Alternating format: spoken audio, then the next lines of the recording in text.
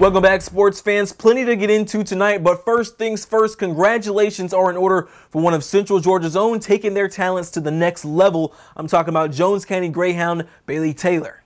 Taylor signed his national letter of intent to play baseball for Emmanuel College. He had his senior year cut short this season due to COVID, but he had a remarkable 0 ERA prior to the shutdown. He helped the Greyhounds to a 16-12 record as a junior under Jason Page.